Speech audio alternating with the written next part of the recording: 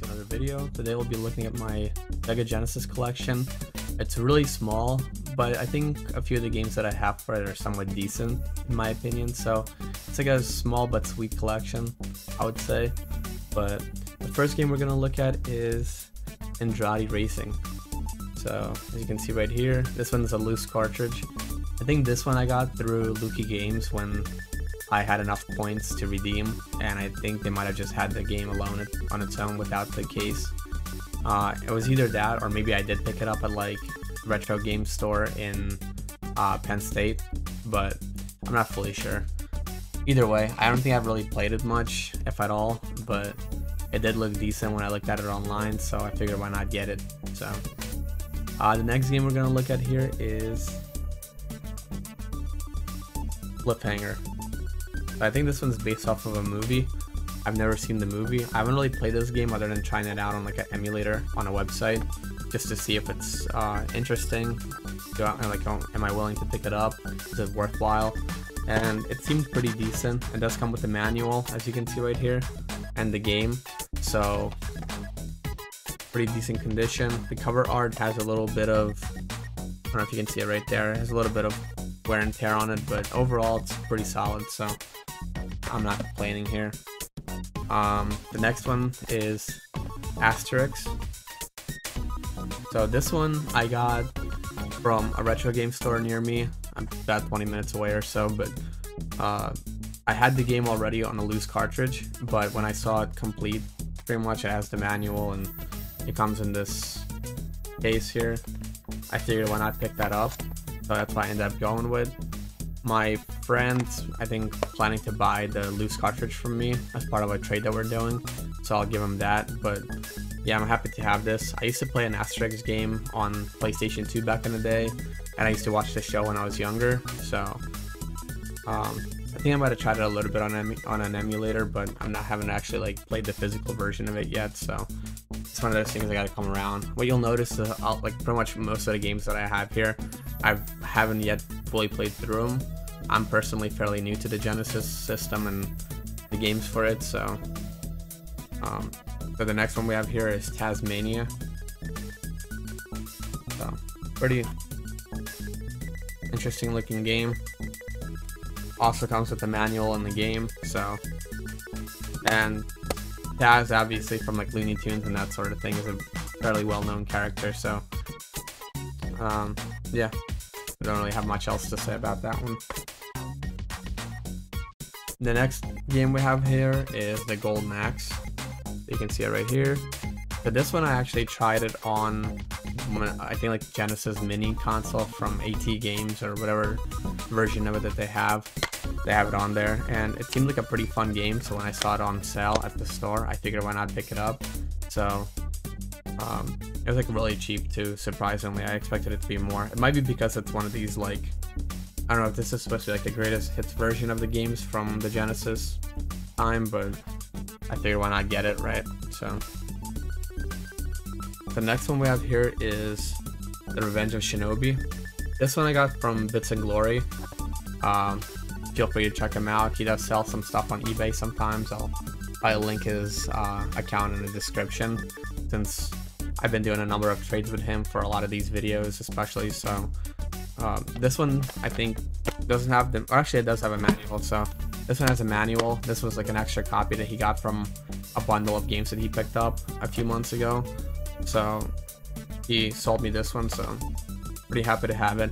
I haven't really played any other Shinobi games than Shinobi 3, and that's kind of been my favorite one so far, so probably like even one of my favorite games on the Genesis. So,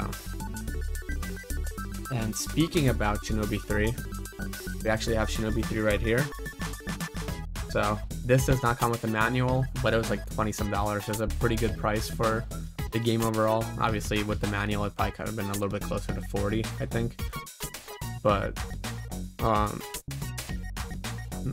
I mean, if you've played the game, you know it's a good game. If you don't think it's a good game, I mean, everybody's entitled to their own opinions, but I think it's a pretty solid game. It plays pretty well. The bosses are pretty tough, but especially when you're not used to them, but otherwise it's a great game. I almost have it complete. I've only played through it like using save points on the emulator's console.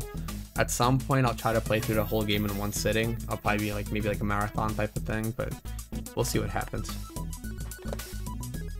So, next game that a lot of you Genesis fans might know is sort of Vermilion. This is one of those games I've heard a lot about, so when I saw it at the store for a decent price, I picked it up. At some point, I'm planning to play through it. I love the old school RPG games, I just don't play them much, so part of it is just having to connect that old systems. Like I have most of my new consoles, like PS5, PS4, whatever, connected and pretty much ready to go at like whatever time. But the current setup that I have in my room, I don't really have space to connect a lot of the old systems. So when I do connect them to play them, it's usually like a hassle. I have to connect it, take it out, whatever it might be. So it's not very often that I get to play them. But I'm planning to at some point maybe do like a marathon, as mentioned with a Shinobi 3, maybe something like, or even like a playthrough. If I do a YouTube playthrough, it's something that's going to keep me consistently playing the game and doing parts for it and whatever it might be. So, and maybe I'll create like room just specifically for that console just because I'm planning to do a playthrough. So that might be like a good way of getting that done. The next game we have here is actually one of my first probably Genesis games, like physical games that I got, and that's Winter Challenge. So this one I actually have in a protective case because it's a cardboard box, but this one I played with a few friends. For what it's worth, I mean, it's a Genesis console, so the sports games and just games in general back in the day weren't like amazing compared to what it is now, but I found these games to be pretty solid. I mean, you have some skiing, like shooting, whatever. It's supposed to be like Olympic style games, I guess. So yeah, pretty good game. So the next game we have here is Tom and Jerry Frantic Antics. This one I picked up at a military base when I was at NTC in California. We had some time before we left, and we went into like on base there, and there was a retro game store there, so I saw this game for a decent price and I picked it up along with a couple other games. So yeah, I think I might have put it in just to try it to make sure it works.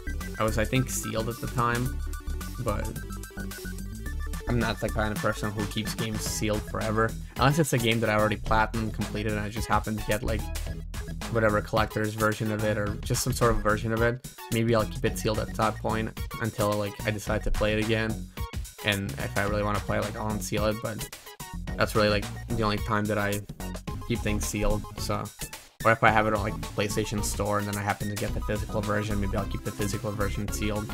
But anyways, so the next game that we have here is Batman Forever. So this game is, from what I heard, not that great, but I think at the time that I got it, I just watched, I might have played it a little bit through an emulator, and I kind of just watched some videos on it, and it didn't seem horrible, at least from what I played of it, so I figured why not pick it up. But yeah, I don't know if I'll ever play through it completely or not, but we'll see. Next game is Sonic 2 the Hedgehog. So it was either this one or the one that comes on my emulator that I played for a decent amount of time. The only thing that sucks with these games is you can't save in like the Sonic games unless you maybe use an emulator and you use like save states or that sort of thing, but there's not really like a save spot in it. There's not password type saves or anything, so you almost have to like play the whole game through, or else you're gonna have to restart. And I think if you die, like you lose all your lives, you may have to restart the whole game. I don't remember fully. It's been a little bit of time since I played it, but if that's the case, obviously it's like it makes it a lot more challenging, and it also like becomes a lot more time consuming unless you're really good at it. So just one of those games, and if I get the chance, maybe I'll get completely through it, but if not, so be it. I'll enjoy playing through the first few levels, and yeah, that's it. The next game here is Eternal Champions, or yeah, Eternal Champions. This game's pretty solid. I mean, it's not the best fighting game in the world, but it's pretty cheap and it's decent. I mean, I think it looks better than it plays, but overall not bad. It comes with the manual of the game, so it's another game in the Genesis collection. next one that we have here is Mortal Kombat 3. Now, Mortal Kombat is probably my favorite fighter game series.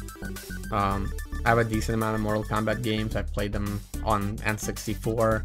I played the Genesis versions. I played the PS1 versions, the PS2, PS3, PS4. Like, I played them throughout my childhood. So, definitely a series that I love having in the collection and playing. There's a few other ones that I want to pick up for some of the older consoles, but they are a little bit pricey nowadays. So, but yeah, definitely for anybody who's a new collector for Genesis and you love Mortal Kombat, these games are usually pretty cheap to pick up. They're one of the, and they usually come complete. Like, I have the manual and the game here, so definitely something that I would recommend getting. Then, as we come to almost the end here, we have Bram Stoker's Dracula.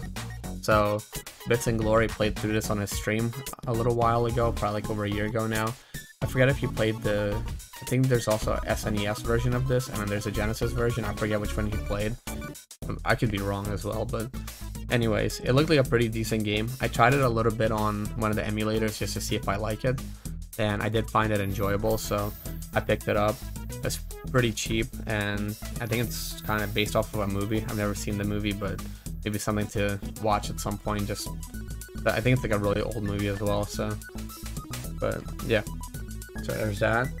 And then we get to our final game for the Genesis. So this one's actually like the 32X, the one that I mentioned, and that is Doom. I heard this version of Doom is not that great. I mean, I'm a fan of Doom personally. Looking at the screenshots, it doesn't look amazing. But being a Doom fan, I feel like it's one of those games that you just have to have in your collection. And I don't have the 32X expansion right now, but at some point I'm planning to pick it up so I can try some of these 32X games out for this Genesis. I think the purpose of it was it allows you to play the games that are a little bit more, I guess, bigger size. So it allows for more texture, sprites, whatever sounds. Like it gives you a little bit more power, I guess you could say. But when I initially bought this, I wasn't even aware of that. So, and then I realized that the cartridges are a little bit bigger, I think, or like a little bit of different shape to them. But anyways, happy to have this one in the collection. I think it comes with the manual and the game. The manual for it is just black and white. It seems like most of the Genesis game or manuals are black and white. I think Nintendo usually has manuals that are more colored, even for like retro systems, but Genesis seems to be mostly black and white.